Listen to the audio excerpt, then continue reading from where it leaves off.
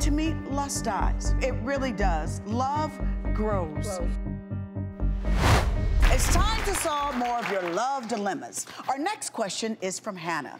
What's your question, Hannah? Hi, so I would like to know what the difference between love and lust is and how you really can distinguish them. Woo, girl, something I had to learn.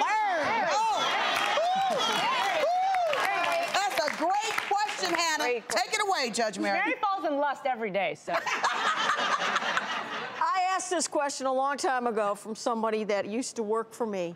And I said, how do you know? How do you know this is the guy, you know, and I'm just not lusting? And her answer was, if he can wash his underwear. Wow. Well, Hannah, I have another perspective for you. Yeah. Love and lust can be really similar in the beginning because you get that endorphin rush, you get those dopamine spiking, and you feel these intense emotions and you think that it means something.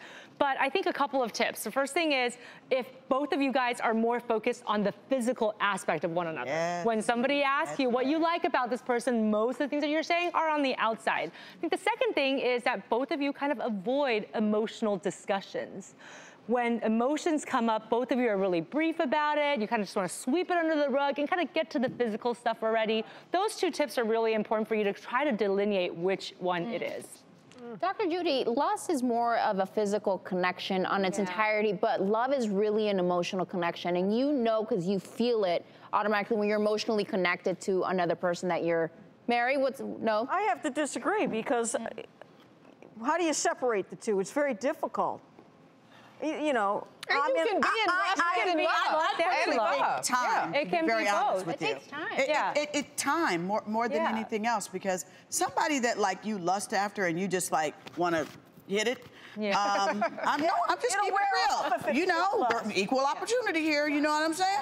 Right. That's all it is. And to me, lust dies. That's right. Yeah. It really does. Love grows and can last a lifetime. And I think as a relationship transforms from lust into love, you also see the emotions transform, you see the things transform, your investment of time. Now you're not just going and hopping into bed. Now there's other things that you're developing with your partner throughout time that help you fall in love. And there's that investment of time, that real quality time, not just I'm gonna see you once a week and we're gonna hop into bed. Yeah, and love is not though all the stars and stripes. Love is hard work. It's a choice.